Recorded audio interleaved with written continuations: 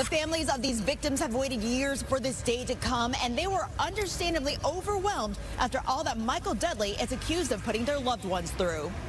Michael Dudley is accused of killing Jessica Lewis and Austin Wenner, chopping up their bodies, stuffing them into suitcases, and dumping them into local waterways. Their remains eventually were found on Alki Beach. A person posted video of the discovery on TikTok, causing the video to spread throughout Seattle and the country like wildfire. The couple lived with Dudley in the first half of 2020. Then Dudley filed a protection order against them in May. The following month, neighbors heard gunshots and a man's voice, but no one answered the door when cops arrived.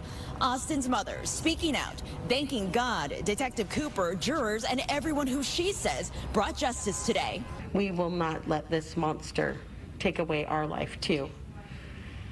We are going to go on in Austin's memory and Jessica's memory. You can read more details about this case as well as our past coverage on fox13seattle.com. For now, in Seattle, Nia Wong, Fox